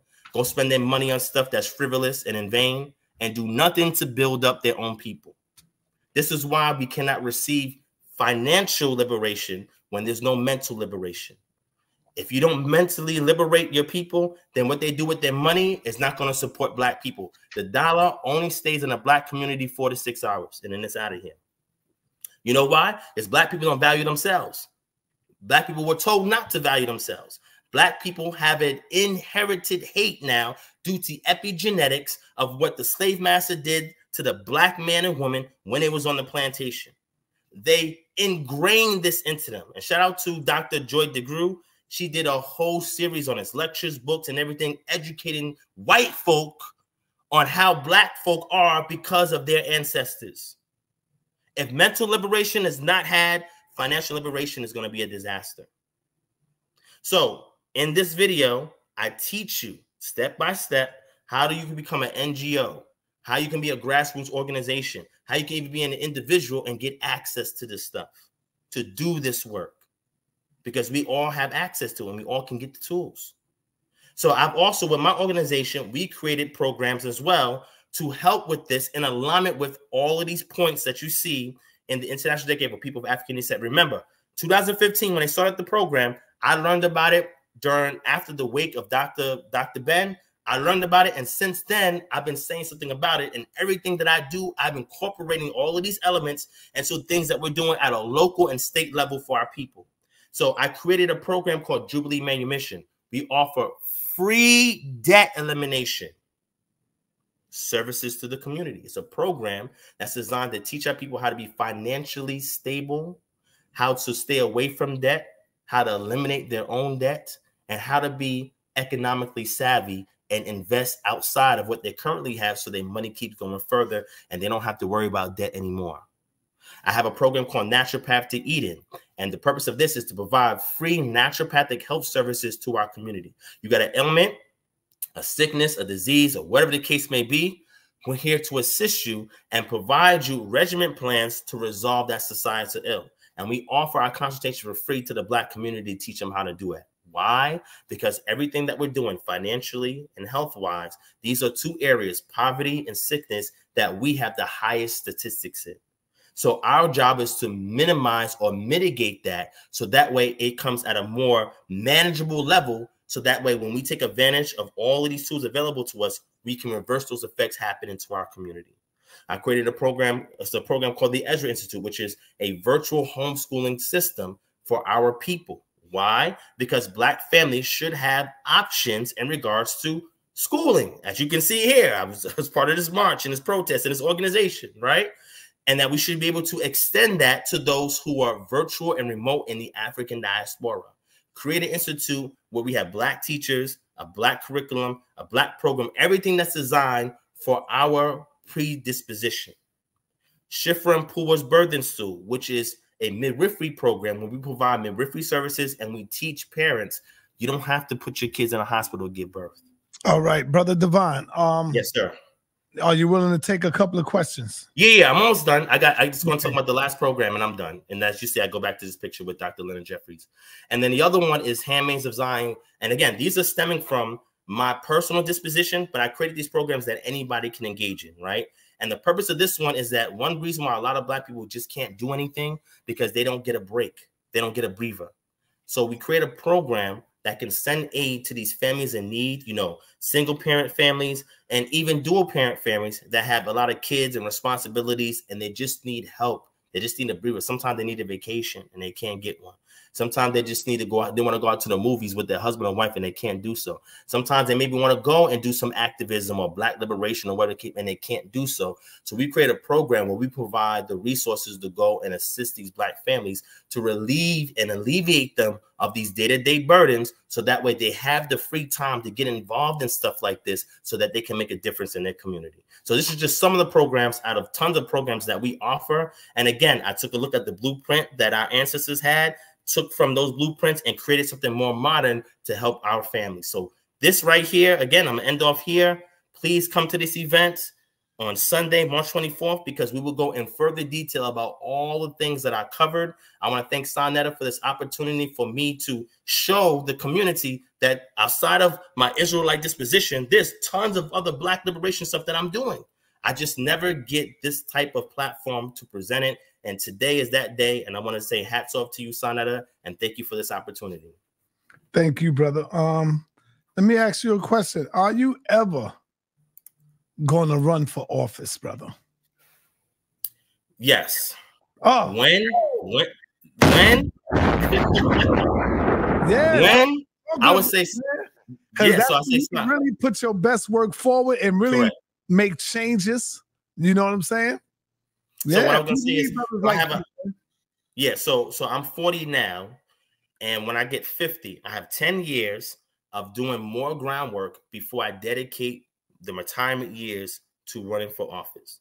But I'm only going to run for office, Sonetta, in a Black cityhood, because we got to show our people, because, you know, Black people are show and tell, and they got to see it first. So when we create and formulate our own Black city, shout out to Brother Reggie, because, you know, Brother Reggie been telling you about the Black city plan. Yeah. A lot of y'all slept on that. But once we incorporate, like we have out here in Atlanta, a Black cityhood with Black people running the city at the judicial, legislative, and executive level, and I get elected to office in that city, and we implement all of these things that I just mentioned to you to fix and resolve and mitigate all the societal ills that we face, and show that as an example for other Black towns and counties and so forth to replicate the same, then I know that after 10 years of putting that groundwork to get to that office, now we'll have something that's replicable by our people, and also can fund repatriation to replicate Black communities in the African diaspora and on the continent itself. All right. Beautiful. And so let me ask you, brother. Peace to you, brother. B-N-O. Yeah, it's Bino. It's Bino, man. All right, Bino. You used to be an Israelite. Nah, never was an Israelite, man. Okay, never was. Do you got a question pertaining to the topic, brother? Yes, I have a question pertaining to the topic. First of all, I just want to big up DivineProspect for what he's doing and all the work he's putting in. I've never seen anybody lay down something that is actually playbook ready. You know, like you put in that work in these cities that are in Atlanta. You said these city hoods. Like, what did it take to get those to where they are today? And who put you on to that kind of program to get that shit started? Yeah, no profanity, no profanity. Yeah, my bad. It's all good. Shout out to you, my brother Bino. Thank you so much for acknowledging some good that is happening in the community, because there's tons of others who are doing great work in the community as well. And so Stonecrest and South Fulton took blood, sweat, and tears to put together. For Black people to organize together, look at their communities that's 80+% their own, and say, okay, what is one of the major issues besides poverty, health, and all that we already know is gentrification. So they decided, do the state have some legal framework that we can access in order for us to create one ourselves? Back in 1996, Sandy Springs, which is a cityhood, it's not Black, a cityhood out here in Atlanta, white people decided, hey, you know what? We got a lot of local problems that the county is not even worrying about. We're going to create our own city and deal with it ourselves. White folk did this in 1996. And then they kept doing it from place to place. So all the incorporated places in the county, they started going to place to place to place. One of them did it. It worked. They was a pioneer. They showed people that this prototype works. And then it started to become replicated. So when Black people saw this and realized, oh, shoot, our town's about to be gentrified, they said, let's go ahead and put this in place and see if it actually works for us. And they did it. And even though there are some issues, because there's no perfect city or town, they have alleviated a lot of the 6 major things that are facing Black people, from education to health to political access and a voice to education. I think I said education before, to beautification, land development, etc. They've been able to provide this for people, and it's us that's running these places. It's no foreign people who just moved over here a year or two, wanted to get involved in the political scene, and then paved the way for other people outside of our ethnicity to come in and take over. They've sealed it so the legislative, judicial, and the executive branch is all our people that live in that community. How did I find out about that? I started going to various town hall meetings in Black communities to find out, what are we doing? Are we doing anything? Are we discussing anything? Are we saying anything? And that's when I went to one of them and I found Dr. Rice, and I said, oh, shoot, she's talking about creating a whole Black cityhood for our people that we're going to run. And I'm like, yo, I'm with this. So when I went there and I met her, and she put me on to a political activist and so forth, and I learned how this thing was working, I said, yo, we got to get the word out. And then I sat on their committee, and I assisted, etc. And I was just happy to be there. Now, I'm going to be honest with you. Greenhaven was so big that so many white people came against it that that project is not here no more. There's no more Greenhaven. However, there are other kinds of Black cities, such as Vista Green and others, that are now picking up the work that Greenhaven had left behind and creating more Black cityhoods, not just here in Georgia, but several other states that have the home rule that allows them to do so. But what can we do when white people come against us to stop it? Is there anything that we can do to stop them from crushing big plans that we have? You know, like, there must be something to stop that. Divine. Because I want that to happen like everywhere. It sounds like that's something that people could do. But if there's the powers that be that are trying to crush our goals, we must have a defense mechanism against that. You know what I'm saying? Yeah. So there is something we could do, right? We could get the word out. We have a virtual community now. We're not just limited to the times before social media to just our community. We have to get other people involved. So, for example, one thing I've done out here is reach out to several celebrities to assist. They have money. They have power. If they can use that to leverage with the initiatives that we have out here and abroad to create these incorporated municipalities, then we can get all the aid we need. But if all of our aid is from Black people to say, hey, Black people, we need X amount of money to raise this money, do this, this, and that, and we know most of the Black people that we're asking are impoverished, then of course, if several white people come in and they're united, it could be just 10 of them or 20 of them, and they're united and they put their white dollars, which they can get off of their equity and their homes and all of that, together, guess what? They can put pressure on the Black politicians to say, hey, look, y'all better not support that. You know, we're the ones funding your campaign. This is how they're working. But we have enough Black celebrities in Atlanta to get this stuff done. To say, look, this is what we're trying to do. It can benefit you as well, and you can write this stuff off. And we can leverage that from people who have the influence, have the affluence, and have the resources, that we continue to push forth these communities, unless we go to a middle-class community that have enough money amongst themselves in order to put this in place. Now, I'm going to say this. We say that, oh, white people's against us. No, there are Black cityhoods out here that was formed where white people are at. The problem is they have an issue with when it gets bigger and bigger and bigger. See, typically they'll leave you alone when it's small. When you have something like creating a Black cityhood that's going to be one of the top 10 cities in all across America that you're going to form out here in Atlanta, where they're trying to gentrify Atlanta, then it becomes problematic. So the white people who live there initially, who are there, you know, to kind of test the waters, you know, they speak to their friends, they find out, hey, where's the next prospect city or town that they're going to build a new mall in, or they're going to build this in and create this at, and then they go and they sell it there, they live there, they get the property when it's cheap, and then their property value goes up once they start gentrifying the area. We spotted this, we said, look, we got to take this over, and we got to go on from there. All right. I think we got to go to the next question. Yeah. When you think white people is against us, it's not just white people, man. It's a lot of people, including your own people, bro. Yes, sir. I've witnessed it. I've seen it. Even when you fighting for reparations, there's Black people against reparations. So you fight the reason why I say that is because a lot of people here keep thinking it's the white man. The white man's a whole boogeyman to everybody. Right. Oh, the white man's a boogeyman. He's gonna get me. Exactly. And they think, and when you have that mentality, guess what, Sa? You're not gonna do nothing. You're just gonna sit there and keep blaming the white man. Exactly. I'm not sitting down blaming the white man for anything. Like you right beside you. That's what I'm about to say. Because the white man scared a lot of y'all. So I use that boogeyman speech to get y'all into action, right? But like Sa says, it's not just the white man. All ethnicities have their own establishments and their own cities and towns, and they run everything. They're not worried about no white man, but y'all are. A lot of y'all are. And guess what? The reason why our program didn't work because those white people were using Black faces to come against us. Black people coming in thinking that they were sympathizers, wanted to help us. they were all being paid by these white organizations to come in and dismantle what we got going on. So you got to watch it as well. Dr. Daniel, let's go. Hey, try to keep your answers short, Divine. I got it, sir. I got you. Dr. Daniel, unmute yourself and let's get it in. Okay, Anka Ma'at Saneda, Anka Ma'at to the panel. Nice presentation, Divine. I appreciate the work that you're putting in this area. I do have two questions for you. One, in Africa, one of the big issues in Africa is the devaluation of the dollar.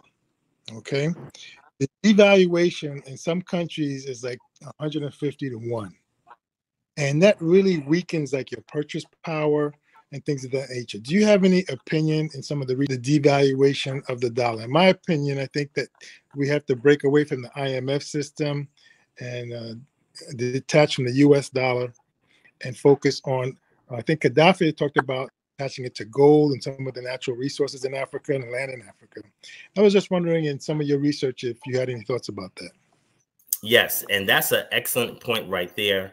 And thank you, sir. That's an excellent point right there. So one of the solutions that we propose is called community currency.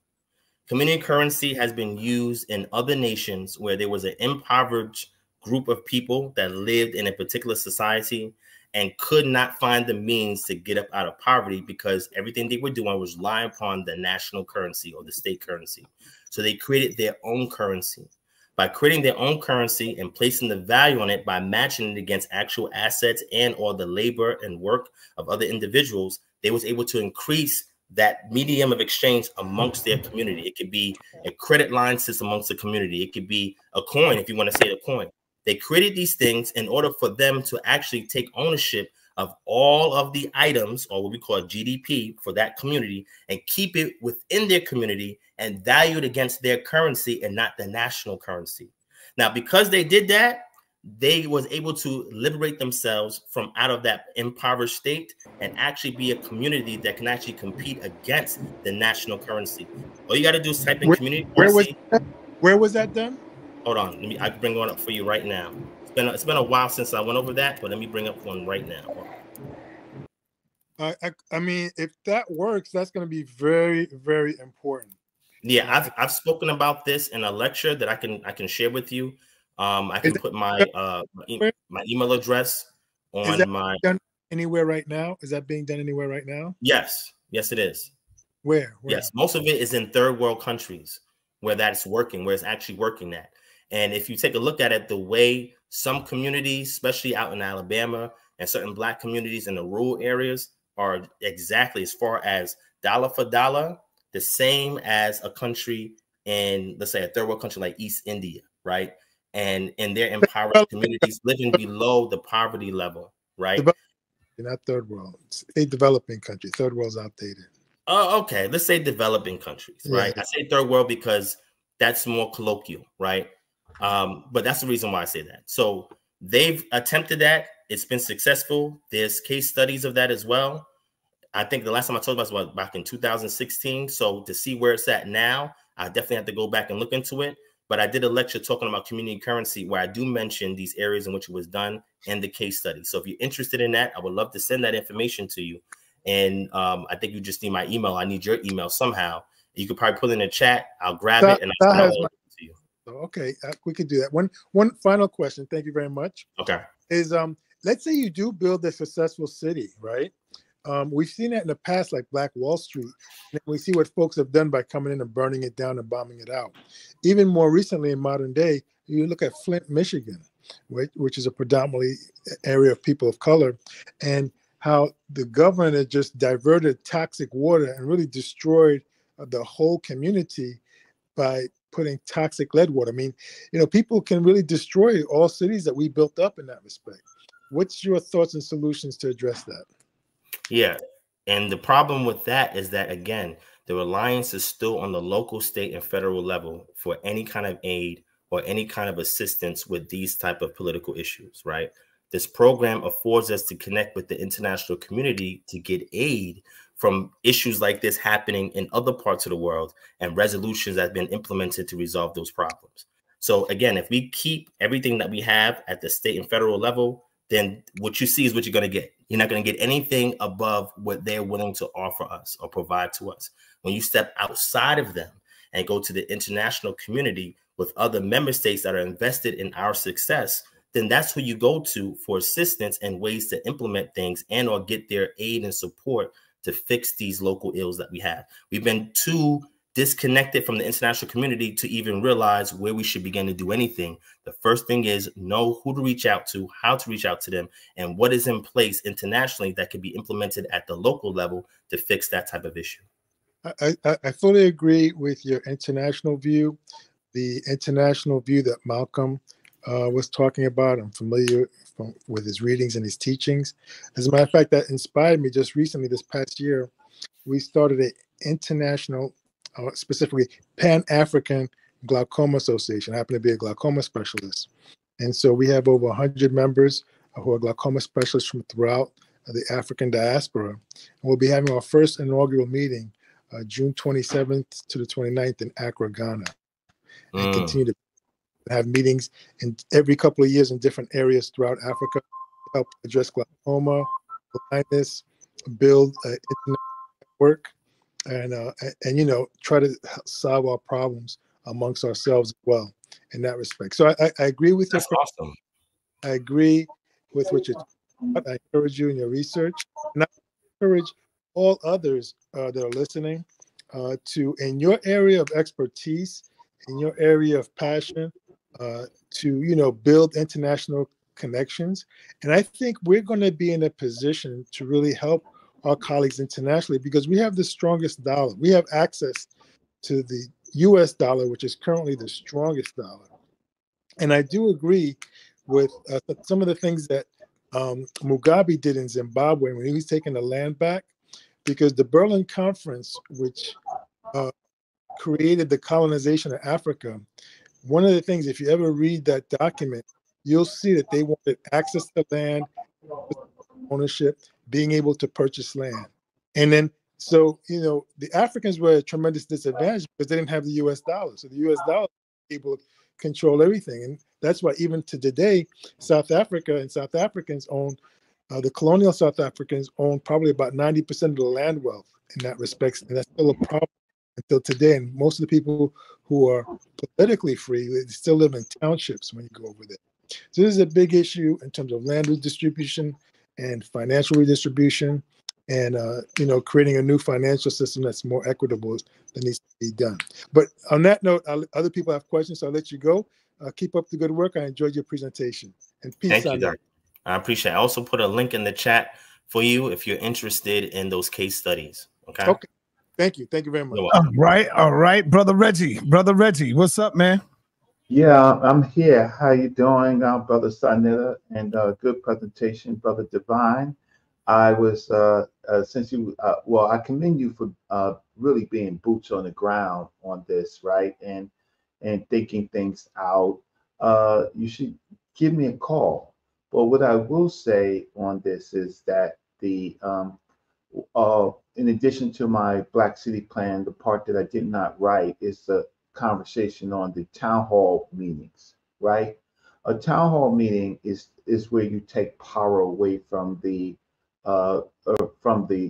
local government, because what happens is when a police shoots a child or the city malfunctions, we always go to their area to address them. They don't come to the community. It's always some room in some police station. They're showing guns and drugs and opening up their case.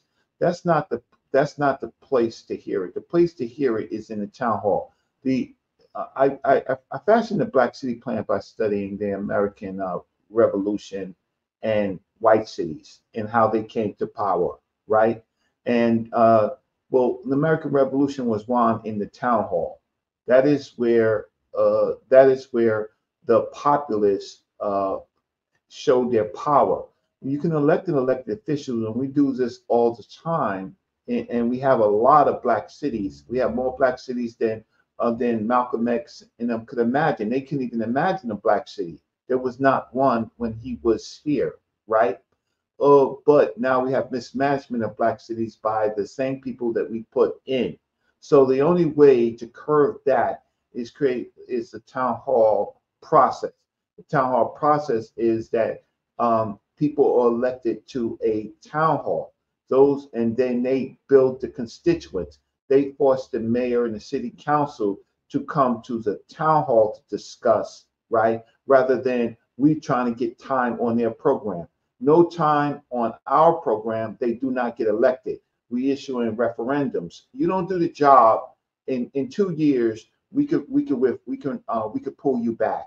So you could just give me a call and we could talk about some of these things. We could talk about it on the phone. I have no negative comments that I want to share, but I do want to talk to you about some things that you may and you may not know. But I am so proud of you, boots on the ground. My Black City Plan, it looks for different variations, and so there's no one size fits. So with that said, you may be elected to run the town hall faster than you would be to run the city. But if you run the town hall, that would be your launch pad to being that the head of a city official. So with that said, I know there's some few other questions and it's been a long show, but give me a call. Thank you, Reggie. You also invited if you want to come. So when I'll call you when I know that. I have to, because you'll be pushing your program, right? No, I'm not pushing my program. I'm just making awareness of the International Gay Day for people of African descent, and we're only going to discuss how. If we need to talk, right? How can I say? Just give me a call, all right? Okay, I got you. You are my brother, my neighbor. Oh yeah, you're my elder. You in my local city when you come. You know I know you, right? Yes, so sir. Your family is here, so you in my back neck of the woods. Just give me a call. All right. I got you, Reggie. Thank you, Dr. Reggie. Like I said, out of all the people I know in the community that actually came with me, boots on the ground, Brother Reggie was the only one that showed up with me. When was that, Reggie? Back in 2018, when I did another call for action. He was the only person that showed up. That's crazy. I've always been your brother, Divine. So give me a call, and I have a few points that I think will help you. But if you think about it and you understand the town hall process, that is how you leverage the city officials. They don't do what you want. If your town hall is organized, they won't be reelected, so they will have to cater you over the corporations. Okay. Exactly. That's how I found out about Dr. Catherine Rice, and that's what they were teaching. Right. Exactly what you said is what they were teaching there. That's where the power was at. Yep. And so it is the town hall. The town hall is where revolutions are made, but we don't have to do it illegally, right? We don't have to fight the power. We have to understand our power, and it's as American as so-called apple pie, but we've not put it in practice. And so what we do is we elect people like Mayor Adams, like the Negro Mayor Adams, right? Who puts his personal people into play, right? But at the end of the day, these immigrants that are coming in from all over the world, right? The sanctuary cities, they're catering to them, but the people who struggled in our cities, they get it last. And this immigrant process is happening all over the country, particularly in Black communities. That's where the immigrants are being sent. Thank you. To Black communities. And so we have to make Eric Adams and people like him pay. No problem. Bye. All right. Thank you, my brother Reggie. Stand strong, man. What's up, bro? Talk to me. What's going on, man? Ron, Divine was good, man. Great presentation. What's going on? All right. I'll see you soon. See you shortly. But I just want to say, I was just looking at the chat while you was doing your presentation. And, it's unfortunate that everybody is an expert or critic when it comes down to critiquing what, the work that others are putting in. And I think now is the time for people just to you know, if you don't like what the brother's doing or if another brother's doing, it's time for you to get up and just get going and get moving. Put your own boots on the ground, get your own movement, do what you need to do. Because at the end of the day, that'll make us more powerful as a people. If you got critiques, you don't like what this brother's doing, you try to do things your way, you gain some traction, he gains traction, we meet up. Now we more powerful. But I think the days now, it's just getting redundant where we sitting back and everybody's saying, oh, they have all these theories that they can't apply into practice, right? I think now it's time just for us to just start making these mistakes and stumbling and just putting in the work. We're gonna win some, we're gonna lose some, but we just got to start moving forward. So enough of the talking, and let's just start putting this work in action. So if you're not going to be about that action, just move to the side because you're standing in the way. We trying to drop 50 over here. We trying to drop 100. Y'all just trying to do a standing in the Kobe way. You know what I'm saying? Like, that's what it is. But excellent presentation. You know, I'm gonna do everything in my power to be in attendance. If not on time because of previous obligations, I'm definitely going. I'm gonna be around. You know what I'm saying? So we definitely going do what we do. You already know what we do, yes, right? sir. You already know what it is. Sai, thank you for having me. Thank you for giving Divine this platform to share the excellent work that he's doing behind the scenes. Everything is not always about a theoretical dispute or discourse. You know, there's a lot of real work that's being put in behind the scenes that we're doing, and these things we don't glorify. But in this instance, you know, this was, you know, put to the forefront and promoted because this is something that is going to directly impact and affect our people in a positive way. And this is something that the people really needed to see, and not just see, but be a part of. You have the opportunity to be a part of this. You have the opportunity to actually assert the change that you want. So I just wanted to say that. Shalom, Sai. Shalom, Divine. Great presentation. Yes, sir. Appreciate it, my brother. Literally. So, Sai, I'm gonna say this and close out. Yes, close this out, Divine. Close this out. Yeah, close it out. So I like what he said. And again, the purpose of putting things in the public is for critique. You're gonna get critiqued. And if you're afraid of that, then you shouldn't be in the public space, right? But like he said, if somebody disagrees or says that's not gonna work, then you show me a better plan. If you have a better plan, I'll put mine aside and I'll work with you. If you ain't got a better plan, until you get a better plan, I'm gonna keep doing what I'm doing. And at the end of the day, this is the only way, like he says, that we're going to get anything done. Don't wait around being an armchair scholar and say, this was wrong, that's wrong. I don't know why you're doing this, why you're doing that. But you're sitting in your home, the comfort and safety of your home. I've been on the front lines protesting with our people. It's a video up that you put up, when was that, Sal? Like 2 years ago, when I was out there on the street, when curfew was enacted at 9 p.m., our people were still out there after they had protested and did everything, and they was going against the police, and the police had their guns drawn, ready to shoot and kill them. And I was there on the street telling them, go home. Why are you going to die in the street like this? What is this going to prove right now? We did what we did earlier. Now it's time to leave. I took the initiative. I got our people out the street safely so they can fight another day. You're in the comfort of your home talking about what other people should do. Why don't you come to one of these town hall meetings like Brother Reggie said? Why don't you come to events like this and see what it is that we're saying, see what it is that we're doing, or even offer your own suggestion on how this can get better? So media components like Sarnetta allows this to come to you for free. You ain't got to pay a dime to do this. But what you can pay is attention, that when you have somebody in your community that's willing to say, I'm going to stand up and do something, either you strengthen that or you show them how to do it better. This is also called for the elders out there. Maybe in your generations, everything that you saw that happened failed. Maybe you want to give up on your people. And I'm telling you, we got the torch. There's no need to do that. I got you on my back. We're going to help you to the finish line because all our ancestors that paved the way for us, I want them all to smile down on us when this is all said and done. So click the link in the description below. Get your ticket to come to the event. Again, we have spots open for vendors too. So if you're vending as well, you can come out and vend, right? Very reasonable price of $25 just to get a vending table to vend with us, all right? So make it out. Let's get together and get these solutions popping. And I thank you, Sarnetta, for allowing me this opportunity to speak this. And again, Sarnetta helped me in a lot of different ways to get to this point. So even though behind the scenes, me and him may argue, may have little debates and stuff like that, he is truly my brother, and he is about Black liberation. Peace and shalom, family. Peace, my brother. Thank you. And you know, we always working together, man. Peace and Black power to you, brother.